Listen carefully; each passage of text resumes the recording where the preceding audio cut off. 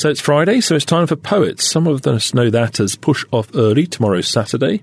But in this context, it's the Perioperative Enhancement Team. Inspired by Dr. Sol Aronson and the team at Duke, a selection of clips to get us thinking about the next steps in providing world-class perioperative care. You'll find the full lectures in our back catalogue, or join us at the upcoming Perioperative Practicum for expert discussions, business case tips, and hands-on workshops.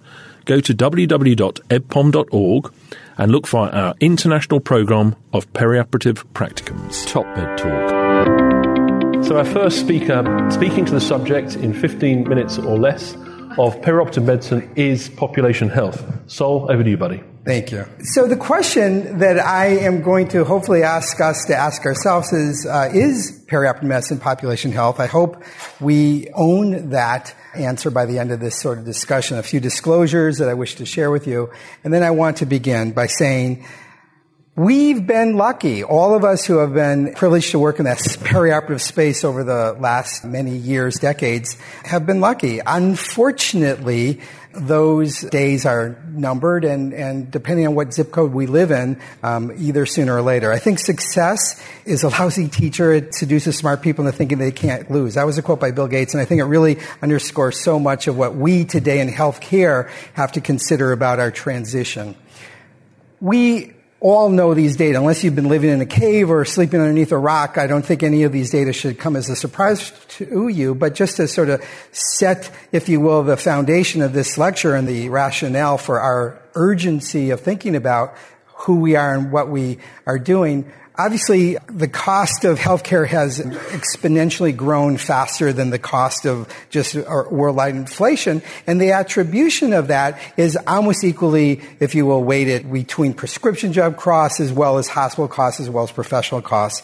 But it certainly is escalating at a rate that is much, much exceeding the normal inflation rate. We're spending about $3.5 trillion a year in this country today on healthcare, and yet there still is this disproportionality of fee-for-service versus, if you will, managed care. And we're so much still weighted to a fee-for-service world. And so that sense of urgency just hasn't really hit home in the way that it needs to. And yet when we hit that edge of the cliff, we're going to fall very, very quickly. And so though we do need to know that there's a steady creep of ACOs and accountable care kind of management within our population, it is true that so many of us are still kind of living with our head in the sand and underneath the rock. That day will change quickly.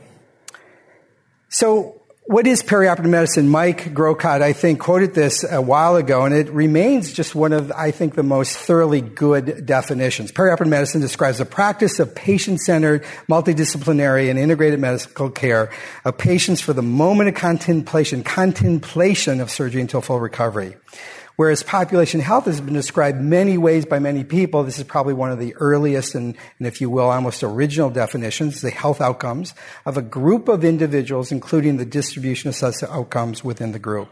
So is perioperative medicine population health?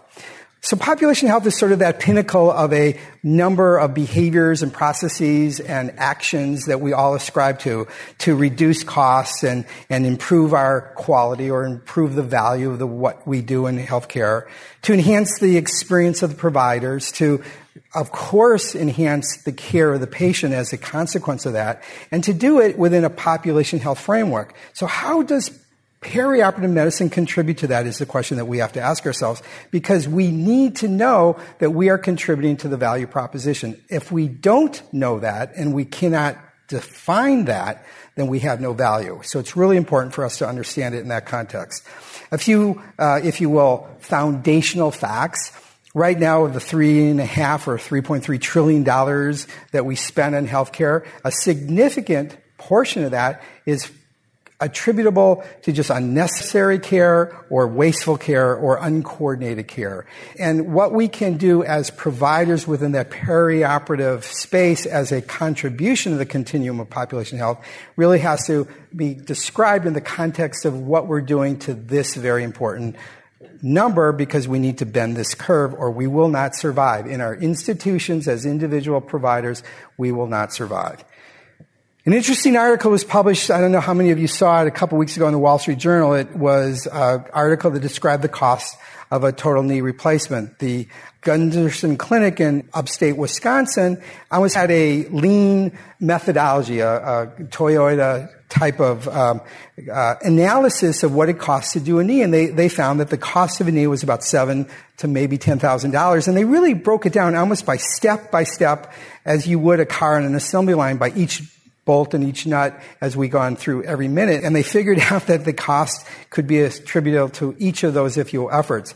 That's far different than the average cost of a knee throughout the average aggregate, if you will, analysis in our country, whereas right now we're looking at upwards of 40 or plus, depending on where you live and how you charge for that procedure. But I think the important part of this article was it went to the consumer, it went to the person who is now going to be the shopper, and they're going to determine, based on their savviness and their tools that are going to be available to them, where they're going to go to get the procedures done. And so if we are not aware of these data being distributed to our customers, we're fools, and we need to get our head out of that sand as well.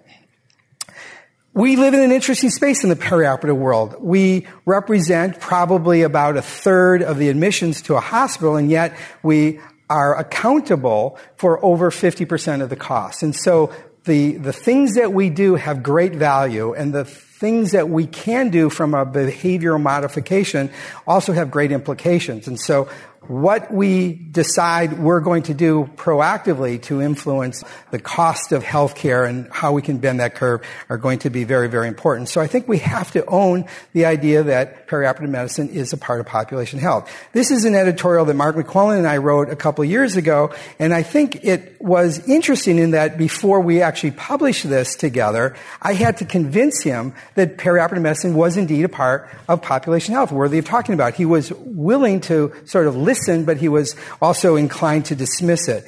And my argument to him was this, that although in that continuum of life, from birth to death, that population health cycle, perioperative medicine represents a disproportionately small sliver of that continuum. And yet, the value proposition that we could influence in that small, disproportionately small sliver is disproportionately great. And so what we do in that little world, in our little niche, is great compared to, relatively speaking, everyone else. The other thing we talked about is there are essentially four kinds of tranches of people in a cohort, a biologic cohort of population. There's healthy people, that's the big base of the triangle. We know right now they're getting their care in retail consumer sites. People are going to Walmart to get their health care and their well checks. They're going to CVS. Whether or not we can continue to provide value in that population is some soul searching that I think we in healthcare need to consider. The next tranche is people who have disease, they have chronic medical disease, but they're well controlled. You probably wouldn't think of it. You probably thought I was an Olympic athlete, but I actually do have high blood pressure and hypercholesteremia. I take my pills every day. I'm well managed. And I represent that other sort of population that there's trivial value proposition if you take care of me, but I'm otherwise pretty well managed. The next tranche is the population with chronic comorbidities that are not well managed. And that's the population where there's a large value proposition. And we need to, as perioperative physicians, figure out how to touch them earlier in the curve and bend, if you will, their care so that we can influence population health value in our domain of perioperative medicine. The fourth tranche is people with complex special disease. By 2020, 25% of us in this room are going to have at least one chronic comorbidity, and I would say 50% are going to have at least one, and 25% of us are going to have two or more. So we continue to get older, and we continue to get sicker. The population that we're going to see in the perioperative domain is going to continue to be reflective of that older and sicker population, and so they're going to come to the OR, and when they come to the OR, we have to be able to manage them. When they have a complication, on the average, and these are data that are already a few years old, it's about a $12,000 additional cost to anything that happens just from a surgical complication. So what do we do about that? I think the current surgical pathway is fundamentally flawed. If you think about it historically, back in the 80s, we all, when I was growing up, and many of you weren't born yet, we would have a patient show up in the hospital the night before. We'd go do our preoperative rounds, and we write our little preoperative note, and we'd see that patient that we pre-op the next day in the OR. And of course, ambulatory surgery became more of a mainstay. And in the early 90s and late 80s, that became even more popular. And of course, in the latter 90s, it even had become even more pervasive with the onset of rapid recovery pathways. And so what we're seeing is not only that shift in behavior, but also a shift in where we're doing our procedures. The site of service is changing. And a consequence of those efficiency models to reduce length of stay is that we're not seeing our patients as early upstream as we ideally would like. And so we're not getting a chance to proactively manage those patients, to manage those chronic comorbid conditions that will influence their care. So what happens? We see a patient a couple days in a pre-anesthesia testing clinic. Before their surgery, we make sure their name is spelled with one T, not two. We put the purple X on the left shoulder, not the right knee. And we take inventory of all their chronic medical diseases, and we say, oh my God, you're really sick. I'm going to pass that information forward to the team that's going to see you in the OR that day. And the team that catches them in the OR that day go, oh my God, another sick patient. I hate this, but who better to take care of this patient than me? After all, I did a fellowship in taking care of sick people. So thank God they're here, and thank God I'm their person. But lo and behold, sick people do less well than healthy people, and poorly managed sick people do less well than well-managed sick people. And we know that. We write about that. We go to warm places during cold months, and we stand on podiums, and we talk about that. And that's the paradigm, and that's terribly inadequate. And so we need to blow up that paradigm. And so that's what we can do to bake together the concept of perioperative medicine being a part of population health. We have to align those interests so that we're seeing these patients earlier in the curve, that we can improve their access to the system, we can enhance their risk stratification, and when possible, modify modifiable risk factors to improve our tracking and coordination of those patients, and to be a part of the population health domain, and to be a part of that population health cycle. There's a lot of things that contribute to perioperative risk. The healthcare characteristics of the patient characteristics, and the social economic. But what we can do in our space is to influence those acquired and lifestyle, if you will, modifiable risk factors. And we can do that by seeing these patients further upstream. So how do we do that? Well, we can identify them. These are some data of a study that we've done. We had a CJR program like so many of you in your hospitals, and we made a notation of identifying people who had significant outliers from a violation of healthiness standpoint, whether or not they were anemic or poorly controlled diabetics or poorly healthy people from a nutrition standpoint or a pain management standpoint, et cetera, et cetera. And we noted that. We did that in a comparative analysis against another non-CJR participating hospital. And there was some influence just by the fact of recognizing that. But interestingly, the 14% of people who were noted to have checklist violations, risk stratifying checklist violations in the CJR hospital, still only 34%, a third of them, were referred proactively to an optimization program. And although we were able to influence the length of stay and their discharge disposition to home, we didn't have an impact on their 90-day readmission or their ED visits. We can do better. So I have a saying, between data and intention is reality. We know what the data is, and we know ideally what we want to do, but then there's reality. And the reality is, if it isn't easy, it isn't going to happen. How can we make our intentions work in a way that enable us to make it happen? And that's the challenge. And that's what these next 2 days are going to help us, I hope, talk about. What we've done at Duke is we've just launched something called the PASS Clinic. And it's an acronym that stands for the Perioperative Anesthesia and Surgical Screening Clinic, where we're not just taking inventory of a patient's risk, but when we find that that patient has a modifiable risk factor that is not optimized, they're not ready for surgery based on our criteria, we divert them to a preoperative optimization clinic, albeit a preoperative anemia clinic or a preoperative diabetic clinic, et cetera, and we have a specialized team fix it. We don't land planes until the wheels are down, because if you do, it's likely you'll crash. Now, you can be a great pilot, and some of us are proud of the fact that we're great pilots, but the reality is even great pilots will likely not have good outcomes if you routinely land planes before the wheels are down. And so the PASS clinic is that model whereby we're identifying the planes before their wheels are down, and we're diverting them to make sure that they get optimized as best we can in these preoperative optimization clinics, and then we bring them in for the landing. And so that's a heavy lift. It takes a village. It's not just a combination of multidisciplines from the perspective of physicians and providers, but it's an institutional lift. And at Duke, I'm very, very lucky to say that there's been an investment at Duke University to enable us to have all these stakeholders to get together and create this milieu, to create the PASS Clinic.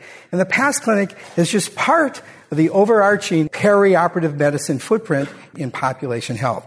And so we're also, of course, interested in what we do in the OR. We're, of course, interested in what we do after they are discharged from the OR and how we enable their most effective and most efficient transition of care. And for that, I think perioperative medicine is population health, and I think we have a responsibility to that. Thank you. Top Med Talk. Nick Majerison here. Thank you for listening to Top Med Talk. Now, make sure you've subscribed to Top Med Talk on your podcatcher or however it is that you're listening to us at the moment. And you're spoilt for choice. We're on pretty much every single podcast platform you could think of. So make sure you've subscribed. Make sure you've engaged with us on social media, Twitter, Facebook, LinkedIn, YouTube. And make sure you've signed up for our email updates on topmedtalk.com. If you get yourself there, you'll find a website that contains all of the podcasts that we've ever done, and it gives you the chance to sign up for our email updates. That way we can always get in touch with you and tell you what we're up to. Finally, Top Med Talk is proud to act as the broadcasting arm of EBPOM, Evidence-Based Perioperative Medicine. We'd love you to find out more about them as well. ebpom.org is their website. That's ebpom.org. And if you go to ebpom.org/meetings, you can find out about some of the wonderful meetings that we attend and cover across the year here on Top Med Talk. That's ebpom.org/meetings.